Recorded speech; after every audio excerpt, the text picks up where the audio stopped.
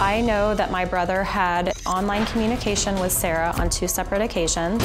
I know from Sarah that she did meet him at a golf establishment, but my brother does not have any recollection of that meeting or messaging her.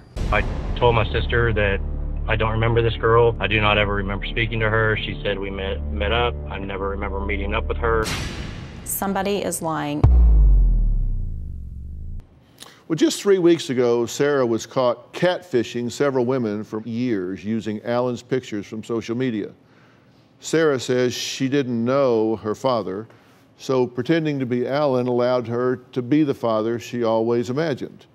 Sarah more than just took the name Alan, she really hijacked your life and every aspect of it. Here is one of Sarah's collages that she put together of Alan.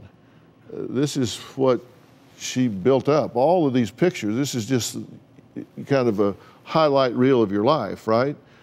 And you put all of these together. This is a lot of work that goes into pulling all these together, right? Yeah. And what was your desired effect in putting all these together? What was it you wanted the effect to be when you presented all this to one of your victims? That there's no question that I'm somebody else. Okay, you wanted them to go for it hook, line, and sinker, right? You wanted them all in. Mm-hmm. You wanted them committed, heart and soul. You wanted them to believe it's you, that you are Alan, and commit to the relationship. That was my intention. Commit their heart to the relationship. Mm-hmm. What did you think about your relationship here? Did you think that he would ever find out about this? Oh, I always knew it was wrong. I knew it was bad.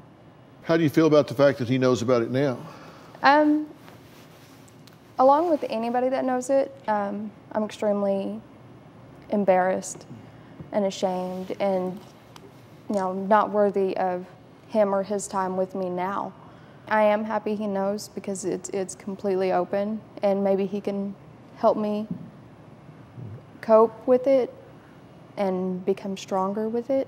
I wouldn't have anybody else by my side rather than him. He's been a trooper through it all. Why is it wrong? Why is it? It's not right. It's not right having someone else's identity. Well, I know it's not right, but I'm waiting for you to tell me why it's wrong. Why it's wrong? It's wrong to hurt people the way I have. So how does somebody feel when you've gotten them to go all in, fall in love with who they think you are, and then find out that it's all a scam? What does that do to them?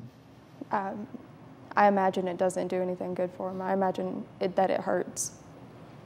It's something that I didn't think about when I was doing it. And I can't imagine the pain or the hurt that they're feeling waiting for somebody to come around that's not. Are you sorry that you've done this, or are you sorry that you got caught? I am extremely sorry that I've done this. I've always been sorry that I've done this. I've never enjoyed it. I've never liked that I did this. It was always a deep, dark secret that I kept to myself because I knew it was wrong. I felt bad. I am sorry. I'm not sorry that I got caught because I needed to get caught. Well, here's a statement from one of Sarah's victims. This person entered my life at a vulnerable time. A long-term marriage had just ended, and I liked the attention.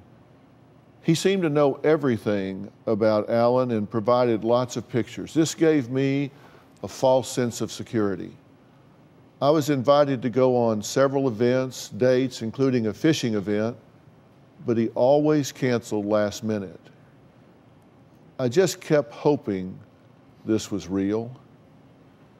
He absorbed months of my time and attention. This charade needs to stop. It's emotionally scarring. How do you feel about that? I feel absolutely horrible. I am ashamed of myself.